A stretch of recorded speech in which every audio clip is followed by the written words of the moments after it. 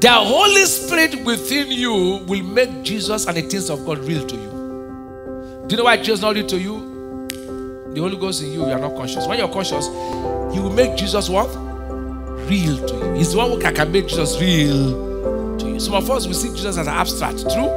He's the one that can make Jesus real to you, that you don't doubt who Jesus is.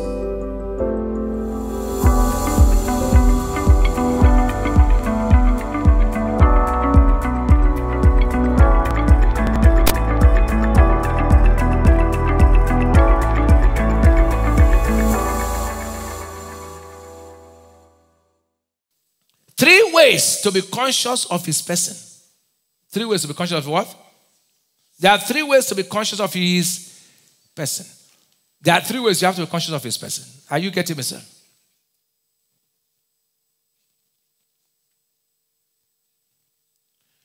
The 3 ways are in you, with you, and what?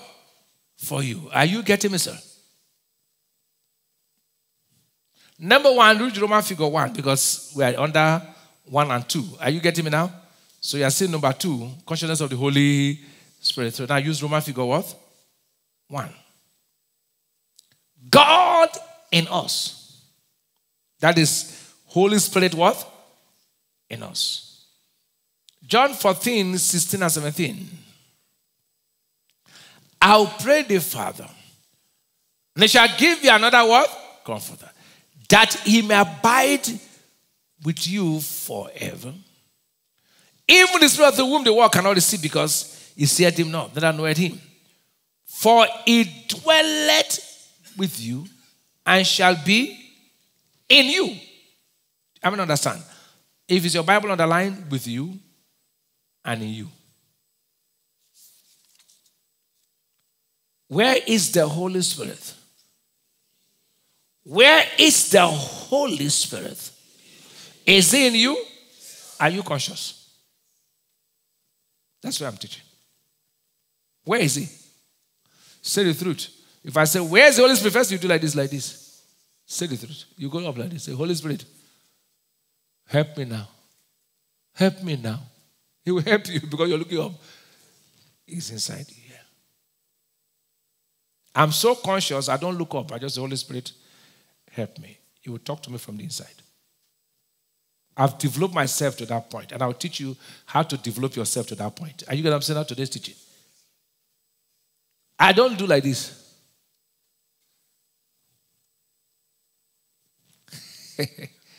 Are you hearing me now?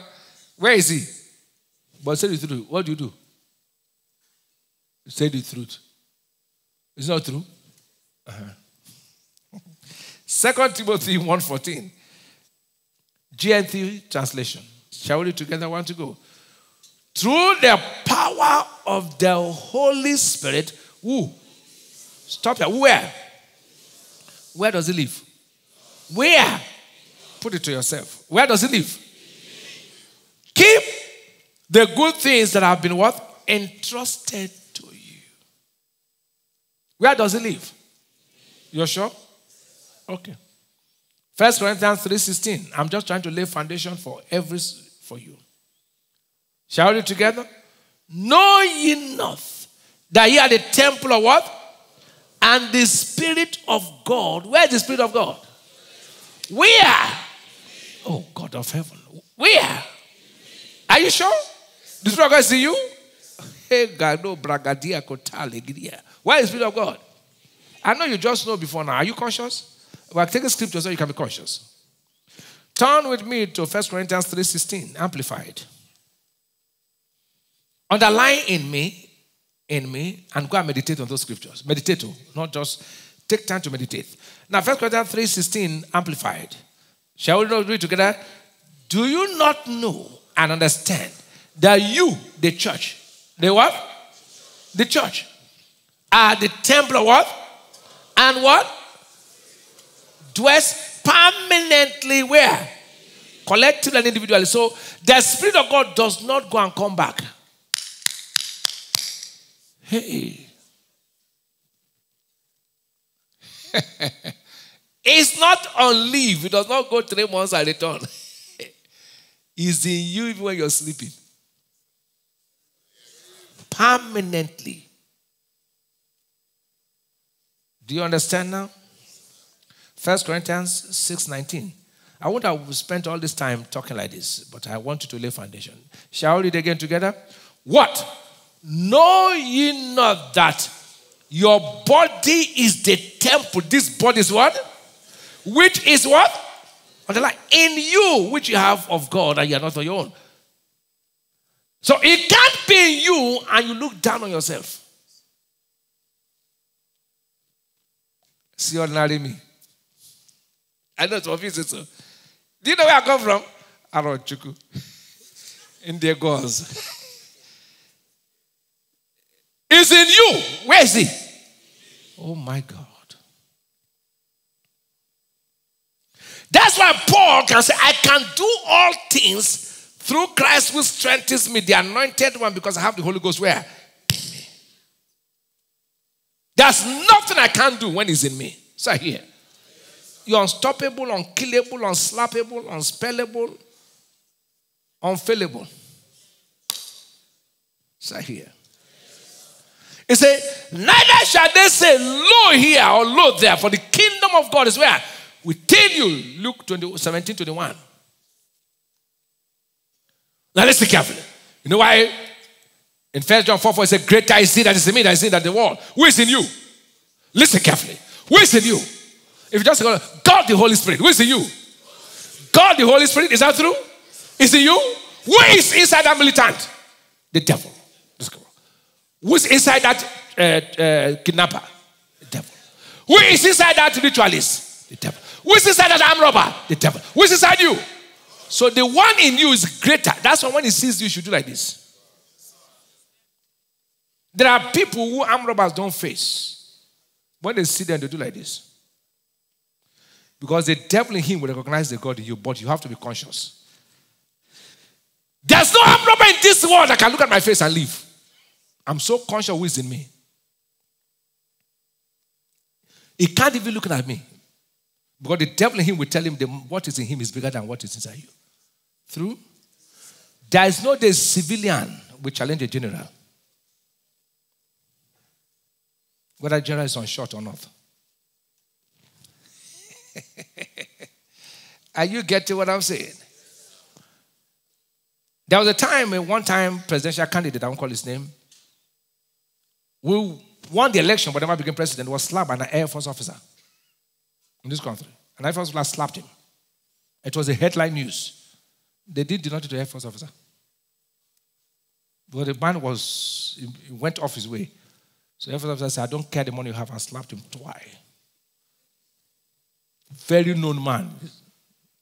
He won the presidential. Therefore, it was a headline news that the Air Force officer slapped him. They did not to the Air Force officer. He said, I'm an officer. The civilian cannot come and insult him.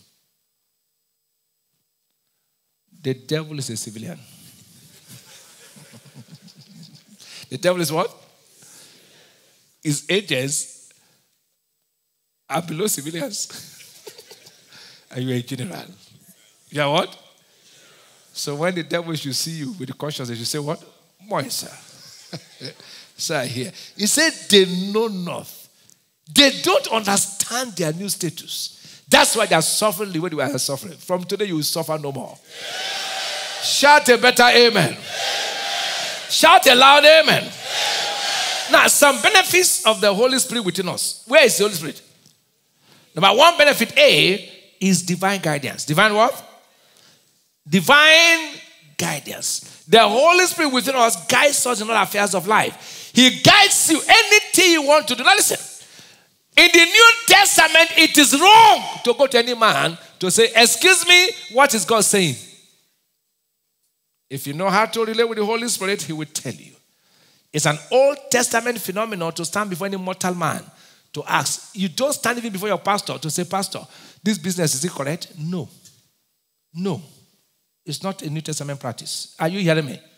In the New Testament, the Holy Ghost, where is he? So you can ask him, what do I do? He will tell you. I'll go to tell you. Now listen. Turn with me to John 16:13. Happy when he, the Spirit of truth, is come. He will guide you to what? He will guide you. He will guide you. That's divine. He will guide you to all truth. For he shall not speak of what? But whatsoever you shall hear, that shall he speak, and he will show you things to come.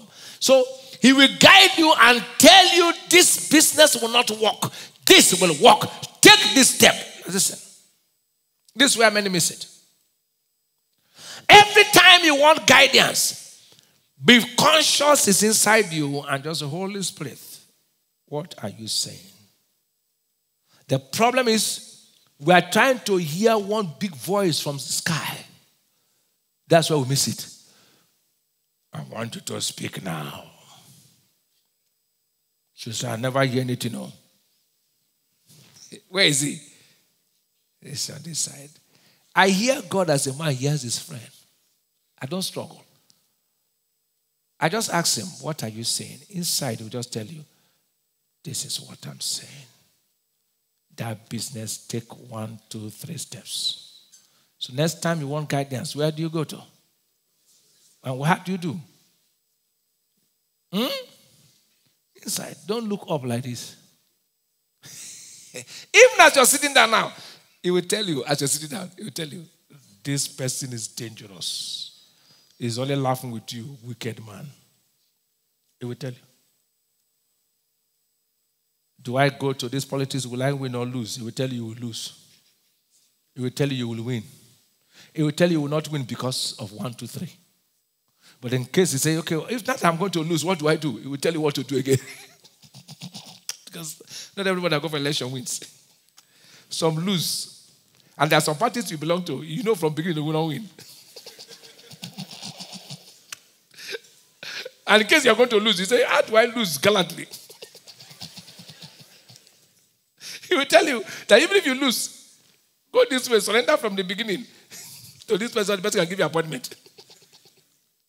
I'm only joking. But anything you tell him, as simple as that, anything you think is by you, he will tell you. He will do what? He will tell you, because it's inside you. He will guide you. May he guide you from today. May he guide you from today. In Isaiah 48, 17 and 21, it said, thus saith the Lord, that Redeemer, the Holy One of Israel, I am the Lord that God which teacheth thee to what? Prophet. Which leadeth thee by the way that shouldest go. That means it will lead you. It will lead you even in business where you will go and make profit. They tested not when he led them through the desert. He caused the waters to flow out of the rock for them. He clave the rock also, and the waters gushed out. It was the one that told me to come to Port Harcourt. Is Port Harcourt in the Bible? No. Are you hearing me, sir? He will tell you, resign and go and do this business. And then it tells you something must come out. And I pray today that he will direct you in the name of Jesus. Amen. Shout a better amen. Amen. The Lord is my what? I shall not want. He maketh me to what? In green. Even though I walk to the valley of the shadow of death, I fear no evil. For thou art with me. The rod and the staff. He said, he prepares a table before me in the presence of what? My enemies. Surely goodness and mercy are what? All the days of my life, if he's my shepherd.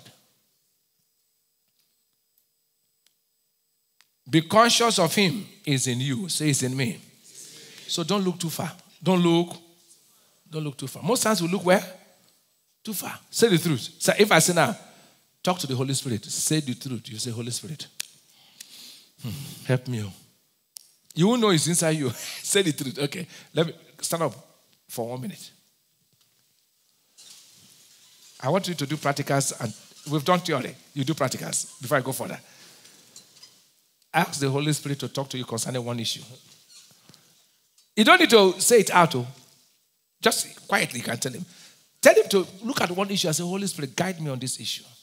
And then don't look up, look inside. Say, Holy Spirit, you're inside of me. Guide me on this issue. What do I do? How do I study? What must I do? Holy Spirit, guide me. Guide me concerning this situation before me. It doesn't need long prayer. I want to be very proud. Have you done it? I mean, I've done it. Just lift your hand. Say in Jesus' name. Amen. You may be seated. So practice it as a life. Are you getting what I'm saying? B, he testifies of Jesus. Another benefit of the Holy Spirit within us is testifies of who? Jesus. He testifies. In John 15:26, But when the Comforter is come, whom I will send to you, unto you from the Father, even the Spirit of truth, we proceeded from the Father. He shall testify of me. He shall what? John 16:14, John 14:26. All of them say the same thing. He shall glorify me. He shall what? He shall receive of mine and shall show it unto you. John 14:26. But the Comforter, when the Holy Ghost, which is the Holy Ghost, when the Father will send in my name, he shall teach you all things and bring unto you. Remember what I have said unto you. The Holy Spirit within you will make Jesus and the things of God real to you. Do you know why Jesus is not real to you? The Holy Ghost in you, you are not conscious. When you're conscious, he will make Jesus what? Real to you. He's the one who can make Jesus real to you. Some of us will see Jesus as an abstract. True? He's the one that can make Jesus real to you, that you don't doubt who Jesus is.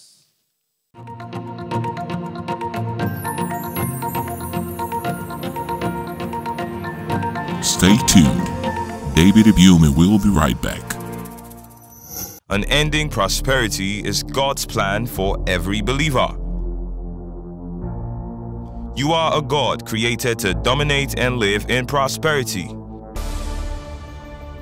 David Ibiyeomie introduces Prosperity Series. I came from abject poverty and broke poverty by knowledge. If you're sinking in life, watch what you're thinking. You don't overcome poverty on the outside, you overcome poverty from the inside. Prosperity of the righteous. Prosperity is a function of your mental capacity. Your mental capacity triggers and determines your level of wealth. Principles of covenant wealth. Principles are not subject to the vicissitudes of nations or national economy. Living without financial pressures. Order, planning, and investments are relevant to breaking the hold of financial hardship.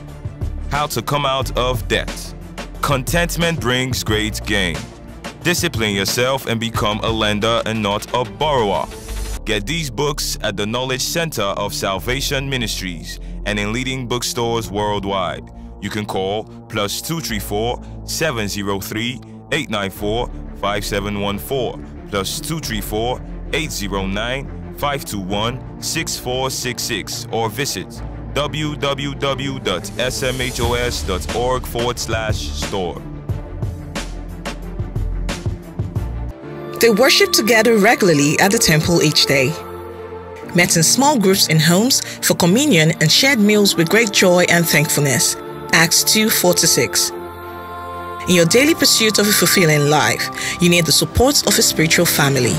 A heaven where you can enjoy spiritual comfort, a brook where you can be refreshed with God's word, and a military backup for fellow soldiers in Christ. Enjoy these and much more in the Cell Fellowship, designed as a close-knit setting for your personal revival, growth, and blessings.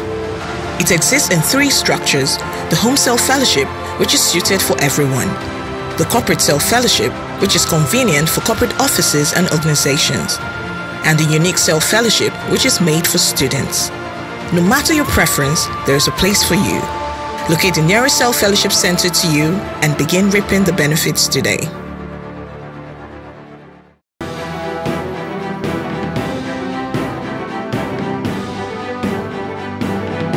Welcome to Hour of Salvation with David Ibiyeomie. The Holy Ghost within you. The Holy Ghost within you will quicken your mortal body. So if your organs are dead, they'll be quickened. I've been a beneficiary of that deep revelation. I said sometimes my kidneys were paining me. Life story. Years back, I told nobody. I said, what is this? The pain was terrible. I know if I go to the hospital, they will tell me something. So I sat on the bed and said, Holy Ghost, you are within me. You are within me. Meditate me, you are within me. Quicken my mortal body. All of a sudden, the pains left. And I did a test of recent. They said my kidneys are 100% perfect. Do you understand now? I didn't pray. I didn't ask anybody. I just said, Holy Ghost, you are within me. You quicken my mortal body. No, they are praying for you enough. Listen to teachings. Are you hearing me, sir? Too much, pray for me. Pray for me. Pray for me. Take a pray. Work on me. Pray for me. If they don't pray for you, are you not tired? Understand teaching? Okay. Brother.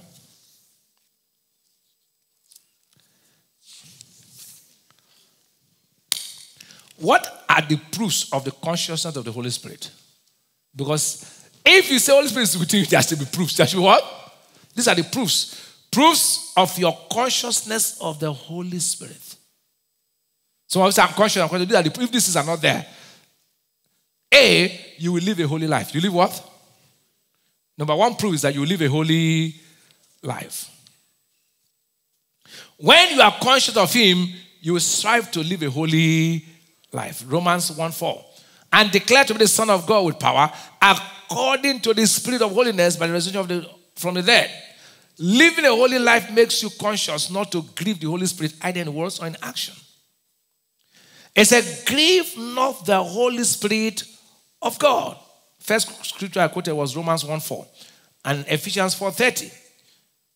When you are conscious of the Holy Spirit, if you grieve Him, you easily repent and confess. You easily repent and do what? Confess. He said, cast not away. The psalmist, when David made mistakes, hear what he prayed in Psalm 51 verse 11. He said, cast me not away from thy presence. Did you hear him? And take not thy Holy Spirit from me. His major prayer was, don't take me away from your presence. I don't want to, what I've done should not make you to take the Holy Spirit from me. Do you understand his prayer? When you are conscious, you wouldn't want to live anyhow. Are you getting what I'm saying now? John 16:8. And when he's come, he will reprove the world of what? Of sin and of righteousness. Is that clear? Glory to God. You want to live a what? A holy life because you're conscious of what? Because you are the temple of the Holy Spirit. So you wouldn't want to be defiling yourself and be living anyhow. Are you getting what I'm saying? Number B, you will love and reverence him. You will love and what? Reverence him. These are proofs. You love and reverence him. Your obedience is your show of love to the Holy Spirit. When you are conscious of his person, you will always obey and follow his instructions and leading. When God tells you anything, no matter how you feel, you will obey. He said, whatever he tells you to do, do it. When you are conscious, you will not be arguing with God. When you see someone arguing with God, you're not conscious of the Holy Spirit. John 2:5, that's what I quoted. And Hebrews 13 verse 15, shall we read together? One to go. Hebrews 3:15, not 13:15. 3:15, one to go. While it is said, today, if you will hear his voice, harden not your hearts as in the provocation. So, any man who is conscious of the Holy Spirit, one of the proofs is that when God speaks to you, you will want? Obey. It's here. You will love and reverence him. He told me, I love Lagos. He said, go to Port Harcourt. Are you getting what I'm saying now? You will not want to stand on your ground. You will always want to do what he says you should do. It's here. You say, well, this is what I wanted to do, but the Holy Ghost said I should do this. You won't struggle. You just follow that way. Are you getting me? Are you hearing what I'm saying? Do you know that fear is a sign that you're not conscious of the Holy Spirit? Where's somebody? You do like this. Arrogance is a sign you're not conscious of who? Holy Spirit. When you start depending on yourself, you're not conscious of the Holy Spirit. Do you know when you're conscious of him, you depend on him, not on yourself? Are you getting what I'm saying? If you struggle to love God and to love people, you don't have a proof of the Holy Spirit in you. When you have the Holy Spirit in you, you love people, you love God without struggle. Is that clear?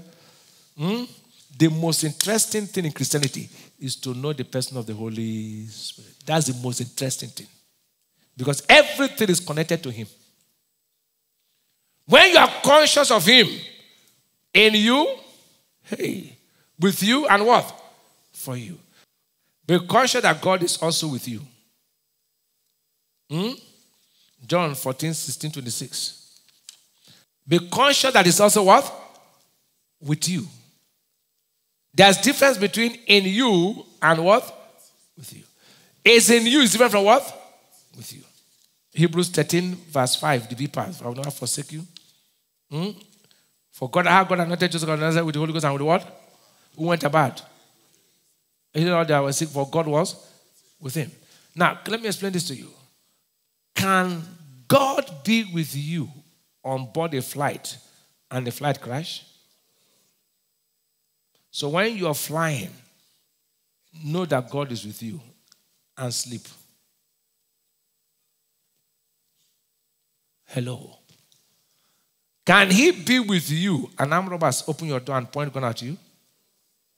You be conscious is with me even when I'm sleeping. Armed robbers can never. Armed robbers are open our door, could not enter. Life story. Armed to teeth. My wife and I were sleeping. They opened the door with a master key. Left their arms, they could not enter. Because of the consciousness, because it can't be with you. Armed robbers enter where you are. We woke up in the morning, saw arms, AK-47, not one, not two, with sledgehammer, with this thing they used to burn gas. They left all and left. We didn't have any police dog, we didn't have anybody, but we had him with us. We were upstairs sleeping. The door was open. We didn't know. They could not enter because of our consciousness of him, what? With us. I mean, understand what I'm saying. Christianity becomes sweet when you know these things. Who is with you now? You're sure? It's in you for direction, for guidance, but with you for things that has to do with challenge. And it's for you. Romans 8:31. Is what? If God, who can be? Now, have you ever said, I said, nobody is with me, so nobody for me, all the people are against me. Have you not said it before? Hey. Have you not said it before? You are not conscious that it's for you. He said, nobody. Everybody is for this man. Nobody. In my office, everybody is against me. If God be for you, who can be what? You have said it many times. If you see the old people are against me, everybody is against me. When God is for you, no man can be against you. Rise to your feet. Pray this prayer after me. Wherever you are, say after me, Lord Jesus, come into my life. I accept you as my personal Lord and Savior. I believe in my heart that you died and rose from there to save me. Now with my mouth, I declare you the Lord over my life. Thank you, Father, for saving me. In Jesus' name.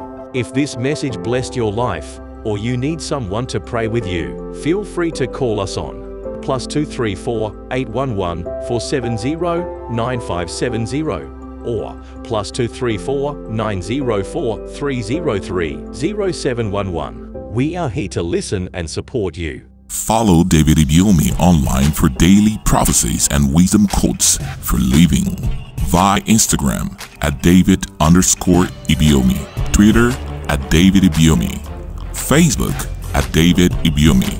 You can also listen and subscribe to the David Ibiyeomie podcast on Apple Podcast, Spotify, Anchor FM, Google Podcast, and much more. God bless you. Join us next time on Hour of Salvation with David Ibiyeomie. This message was brought to you by Salvation Ministries.